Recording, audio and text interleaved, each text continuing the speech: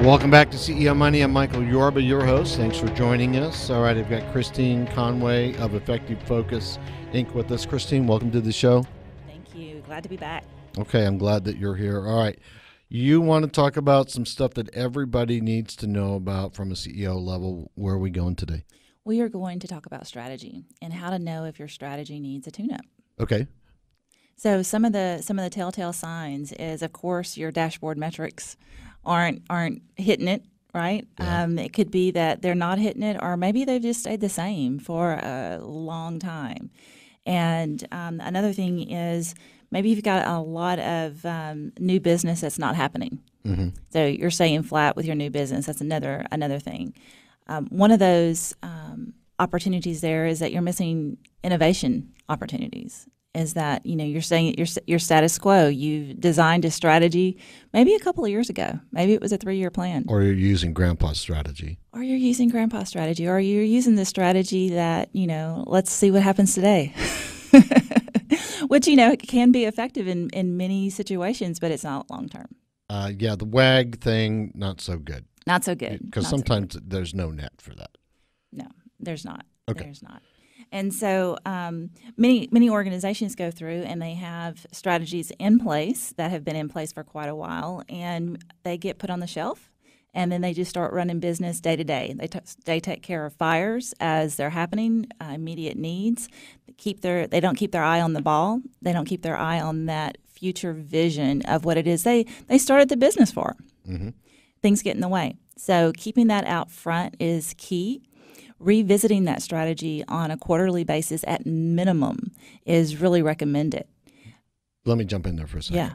Because I'm a big one, for instance. Mm-hmm. I know this guy, and he had this strategy in place, and it wasn't working. But he said, we're going to stick with it. I heard him telling his shareholders, we're going to stick with it and just keep doing this. We're going to keep doing it. I know it's not paying off now, but it's eventually going to pay off. And then I saw a stock go from 4 cents to $2 in 2 months. Mm. But prior to that, Mm-hmm. everybody in the world was saying, it's not working, man. You got to pivot. You got to try this and you got to try that. And he had to listen to the peanut gallery telling him how to do it. And he's like, no, just help. So how do you know when your vision is the right one and everybody around you isn't buying into it? Another friend of mine says, well, let's disco.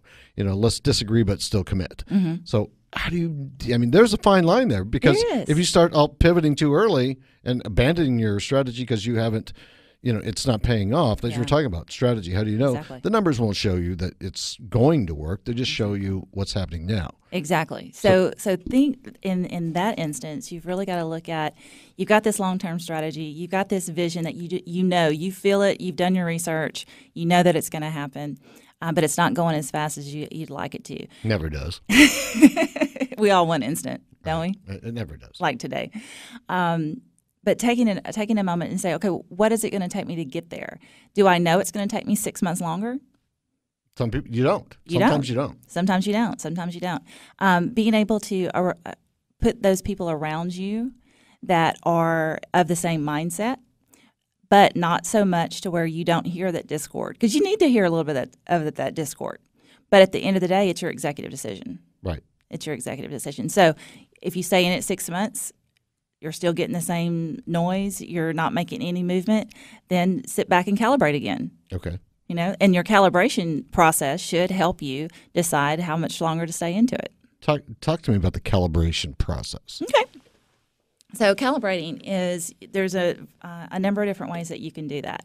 You're looking at your metrics. You're looking at the reason that you're in there. You've got things as core values are actually in that calibration process too. Is is it taking more work to get us to where we are? Mm-hmm. Are things working in the same lining up, if you will? So your strategy, you have action plans, you have milestones, you have those metrics tied to those milestones. And then when you're calibrating, you're saying, okay, so is the pain that I'm going through today equaling the need to stay where I'm at? Or is it really going to pay off? Is it really going to pay off? Right. And you've got to keep looking at the numbers, and you do have to go with your gut a lot. Okay, so there's a lot of people, logicians, say, no, it's all logic, it's all math, that's all it is. The gut thing, no, can't trust that. So why do you say you got to go with your gut, though? Well, you mentioned the peanut gallery earlier. Yep. And it sounds Every like company has one. Yes, absolutely. And it sounds like the friend that you were talking about earlier went with his gut and kind of ignored the peanut gallery. And you've got to be able to kind of I don't know. I haven't gotten to his head that deep, but I'll be seeing him. I'll ask him. Ask him. It's a good thing. So your gut. There's a lot of stuff out there about intuition. Mm-hmm. I mean, I used to be a naysayer on that. I was like, if it's black and white, that's what I want to look at. But I've really kind of come over to the school of thought around gut and intuition. It's not something that I base every single thing on, but if it's between your thought and my intuition, thank you, my intuition is pulling harder, I'm going to go with mine.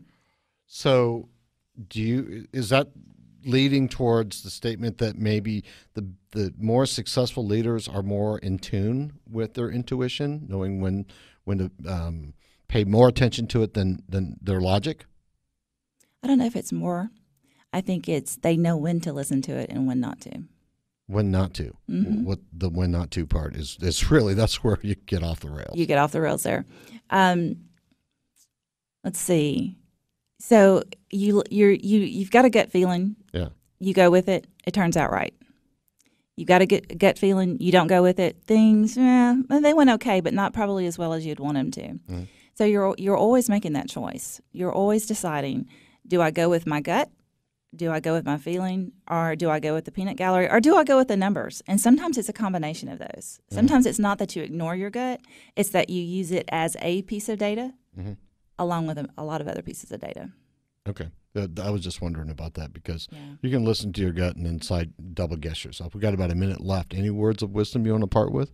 Oh, well, I tell you what. So some of the things that inside your organization, when you may want to look at your strategy being realigned or renewed, is that do you have a lot of silos going on in your organization? Is everybody else kind of doing their own thing? If they are, they're probably not rowing in the same direction to get you to where you need to get. So that's another sign that your strategy is probably needing to tune up. Got it. We got to go. Okay. All right. Before we do, please, contact information. Kristine, I'm sorry, www.effectivefocusinc.com, and it's 313-246-4230. Got it. All right. Thanks, Kristine. All right. Kristine Conway, CEO, Effective Focus, Inc. You've been listening to CEO Money with Michael Yorba. Follow us on podcasts and all over social media. Send us any questions that you might have of our guests. We'd be more than happy to pass them on. Thanks for listening. We'll be talking to you later.